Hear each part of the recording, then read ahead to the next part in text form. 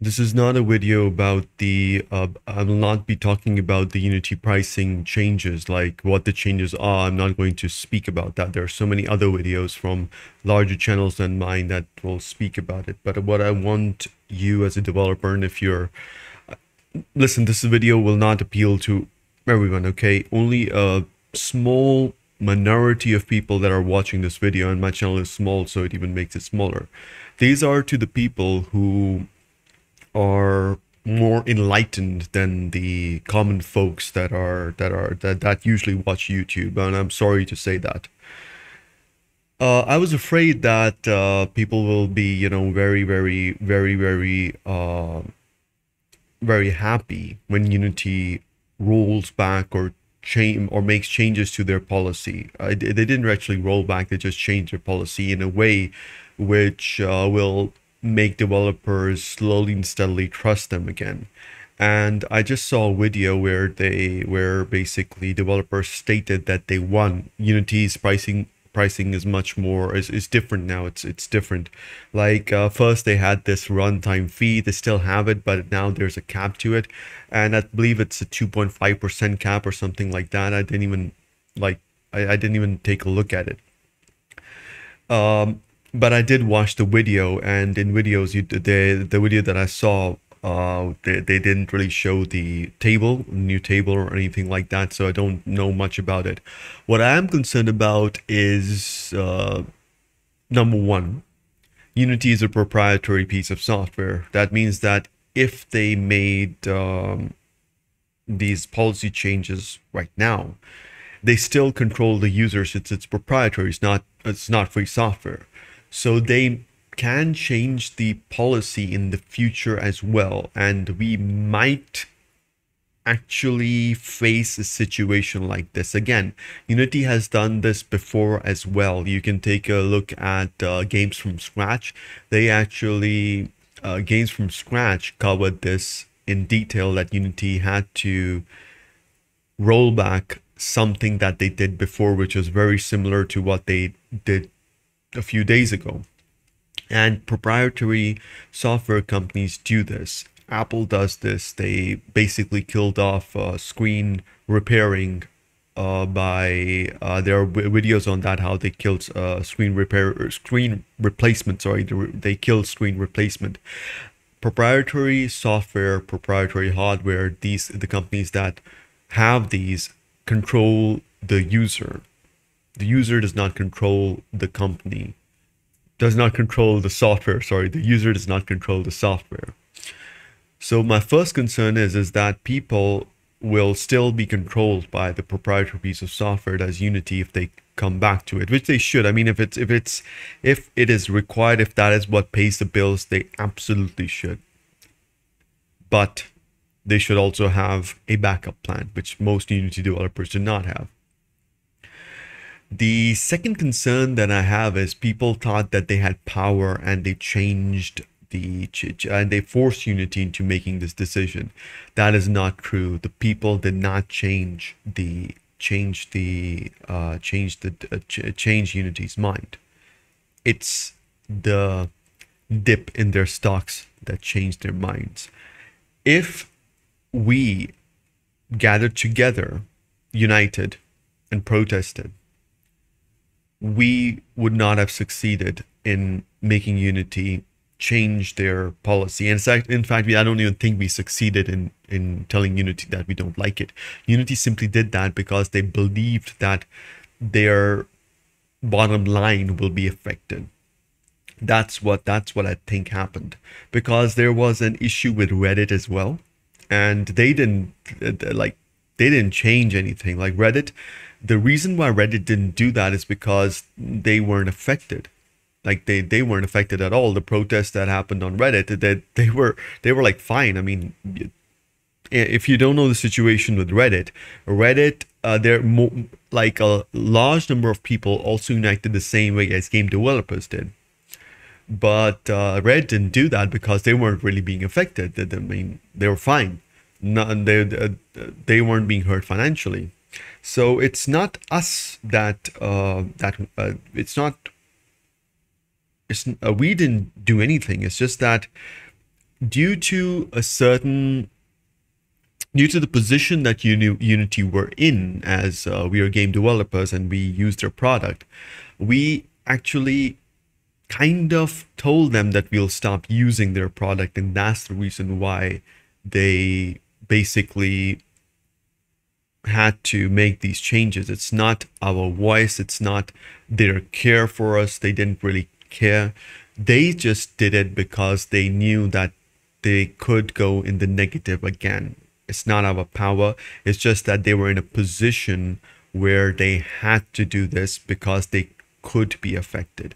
If they were not being affected by the protest, they wouldn't have done anything. Just like Reddit didn't do anything when people were protesting, because it did not affect them financially at all. Protest.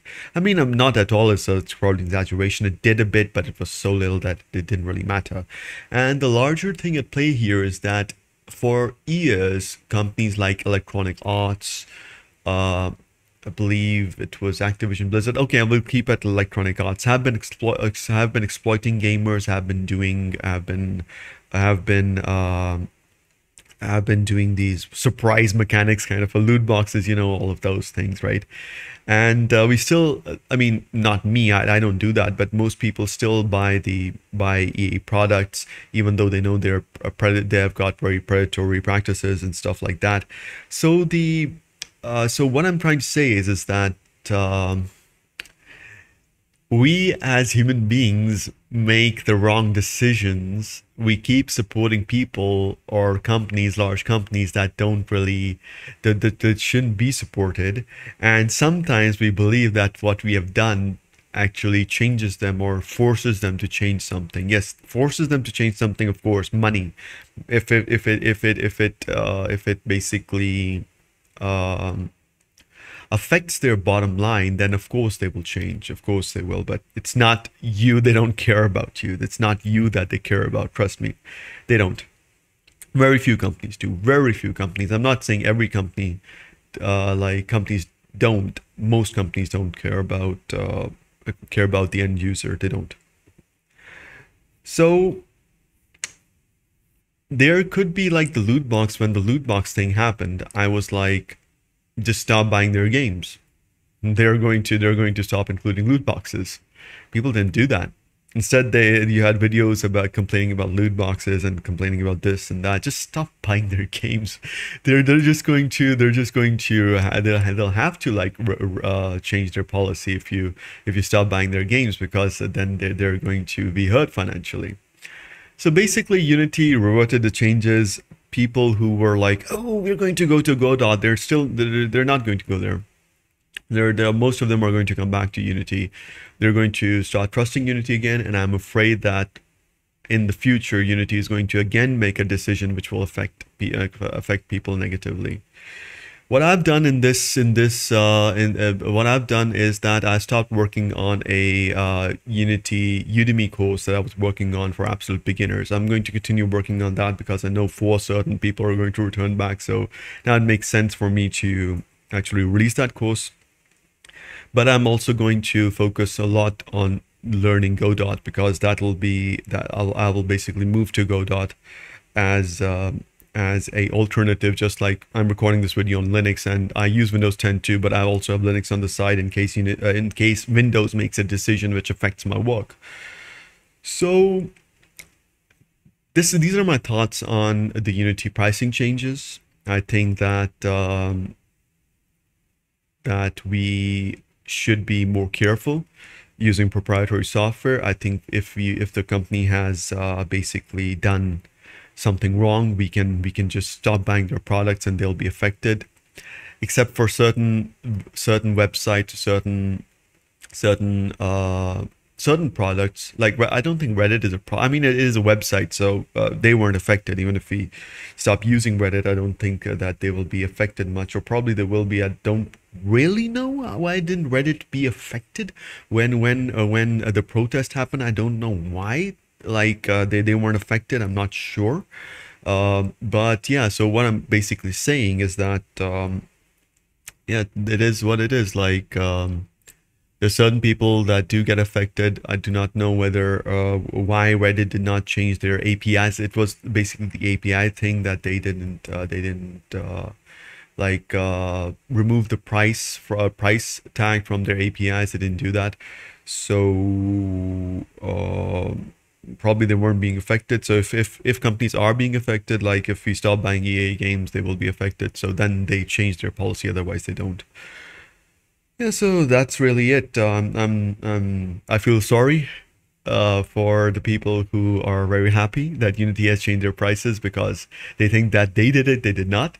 It's just that Unity could found out that they probably will go into negative again. So it's not, they didn't do it for you. They didn't do it. They would have absolutely gone ahead with that decision if they had figured out that they can still make money even if all of the game developers in the world protested, if they had something which could basically be a kind of kind of like in like a if they had a way to still go through with this, if all the developers leaving in the world would not affect their revenue, as somebody else would be giving the same amount of money because there are certain big companies that use Unity, if they would be still making the same amount of money, even if all of us left, if all of us indie developers left who protested, even though they would not really be affected by the runtime change, they would not be changing they would have not changed their policy. I think they calculated that even if all of these developers left,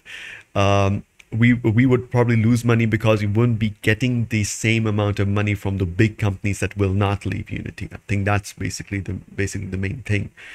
So again, think about free software, think about alternatives, always have alternatives in mind. Like, I am a top rated seller on a particular website, but I also, even though I'm top rated there and I'm just okay there. I mean, I'm not really rolling in dough. I still continue to work on websites, other websites. Even if I have to start from zero, I do that. I'm learning Flutter, I'm learning Django.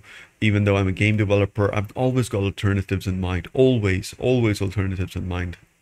Don't put your eggs in one basket. So yeah, so if you wish to support me, you can just take a look at the description. There's a link to a Udemy course. There's a link to, there's a link to my website. Where you can order a game from me, and I can make a game for you. That's if you want to support me. You can also support me by liking and subscribing. And thank you.